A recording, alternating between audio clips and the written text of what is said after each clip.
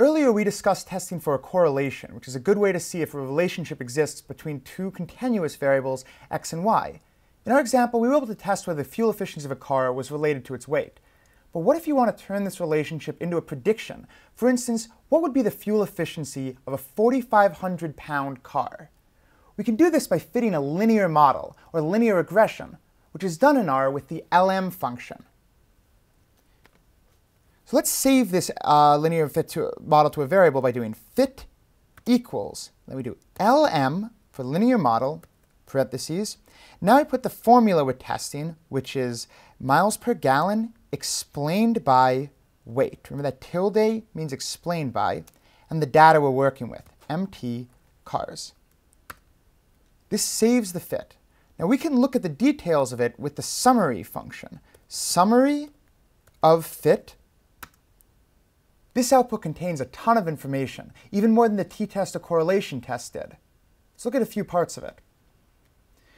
Briefly, this first part shows the call. That's the way that the function was called, miles per gallon explained by weight using the empty cars data.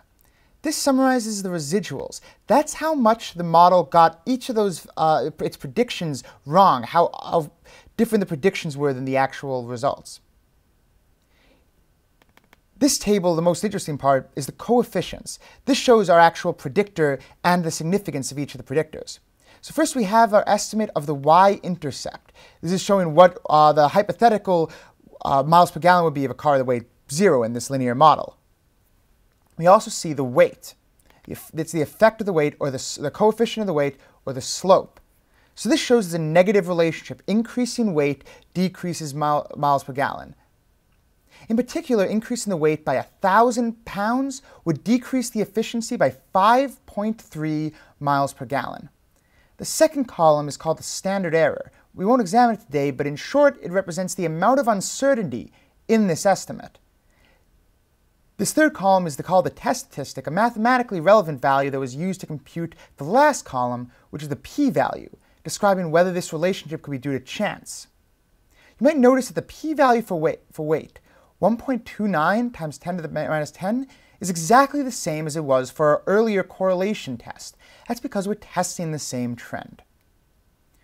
We can extract this matrix of coefficients using the coef function. So that would be here coef of summary of fit. From that we get a matrix. If we want to extract out just the estimates, just the y-intercept and the slope, the y-intercept and the coefficient for weight, we would get the first column of this matrix. Let's save it to a vector.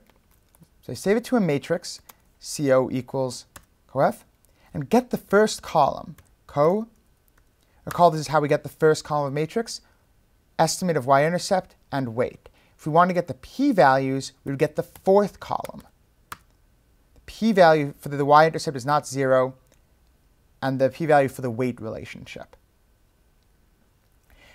The advantage of a linear model is that it can be used not only for statistical testing, but also for prediction. This model predicts a gas mileage for each of our existing cars using the predict function. Predict of fit.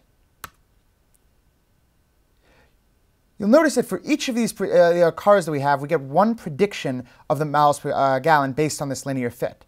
Now these predictions aren't really that useful to us because we already have the actual gas mileage of each of these cars. But what if we wanted to predict the gas mileage of a car that has a weight of, say, 4,500 pounds? We could do this by adding together the intercept term and the coefficient estimate times the weight. So if summary of fit looks like this, we can add together the intercept term, 37.2851, plus the weight coefficient, negative 5.3445, times our new weight, which is 4.5 thousandths of pounds. This would predict a fuel efficiency of 13.2 miles per gallon. This is what a linear model actually means. It's a linear combination of the intercept and the slope. Now there's a shortcut for producing this value from the fit using the predict function. First, we can create a data frame containing the predictors we wish to use. In this case, imagine we had a new car that was new car equals data.frame. Inside here, we put the weight, weight equals 4.5. Now that we've created this data frame, we do predict on both our fit and our new car. This calculates the same estimate, 13.235, predicting this car's miles per gallon using this fit. Finally, note that we can show a linear model in our plot using a method built into ggplot2, geom_smooth. So when we had our earlier plot, it was ggplot empty cars, weight was on the x-axis, miles per gallon was on the y-axis. We say it's a scatter plot, geom_point. Now let's add to it the layer of geom_smooth and tell it the method we wish to use is a linear model, this same one we've been learning. Now we get a linear trend on our ggplot. The gray area shown is the uncertainty in the fit. It's a 95% confidence interval of where the true trend line could be. It's worth noting that this is not a perfect linear fit. We can see values both at the low end and the high end have a tendency to be higher than we would predict. Dealing with these issues is beyond the scope of this lesson.